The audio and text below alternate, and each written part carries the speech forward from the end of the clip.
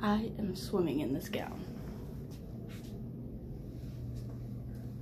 Swim, swim, swim, swim, swim, swim, swim. Keep on swimming. What's the song? Just keep swimming, just keep swimming. What do? We swim, swim, swim. Guys, this is like a weird angle, but I'm in my car. Just got out of the doctor's office.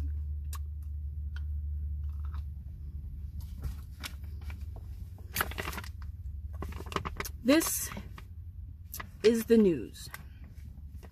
And the news is, it's cancer.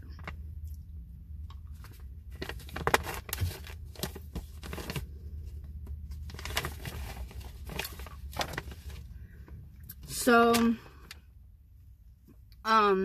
okay. As of now, what's happening is we checked it. We know it's cancer. Now we had to check to see if it was still the same type of cancer, like, sorry, I'm like shaking.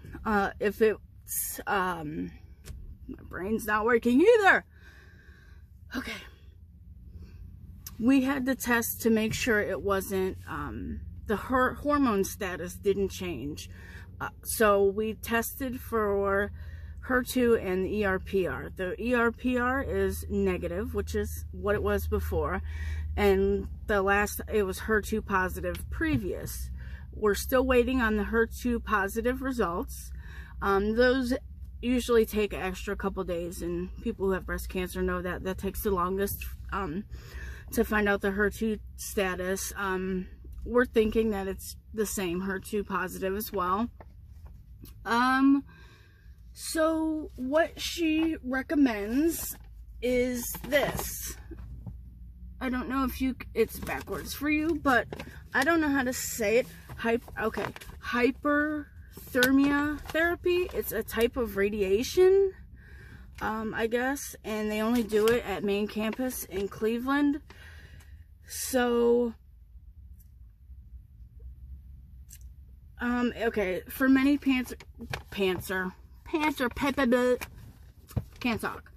For many cancer patients who experience a recurrence, the prognosis is bleak. A second full course of radiation therapy usually is not possible due to the high risk of damage to the healthy tissue. Well, we already know I ain't got no healthy tissue there. Clinical evidence suggests that hyperthermia can, in some cases, allow radiation to be delivered a second time with greater effect on cancer cells, without creating greater complications than radiation alone. While hyperthermia, can be used in combination with other therapies to treat primary tumors, the ability to increase the effectiveness of radiation on retreatment offers new hope for patients with recurrent cancers. That was a mouthful. Okay, so next we see Dr. Haddad, my oncologist, next week. Next Wednesday I see him. And then on Thursday, which I was supposed to do yesterday, I guess I really should have done that yesterday. I'm freaking dumb.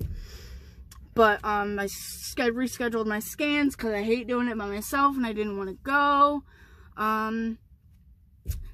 So now my scans are on February 6th. So my husband's going to be able to go with me, and he'll be able to go with me to chemo the day before. So, yeah. And actually, chemo the day before might not happen now that this is the outcome, because we might have to change the chemotherapy. I already know. We're gonna have to change the chemo to retreat this, because it's just not, it's very feisty and it doesn't want to go away. So there it is. I will talk to you guys later. I am gonna go stop at my mother-in-law's hair shop and just pop in for a second to say hi and all that good stuff, and then I'm gonna go home and get my kids. So talk to you guys later.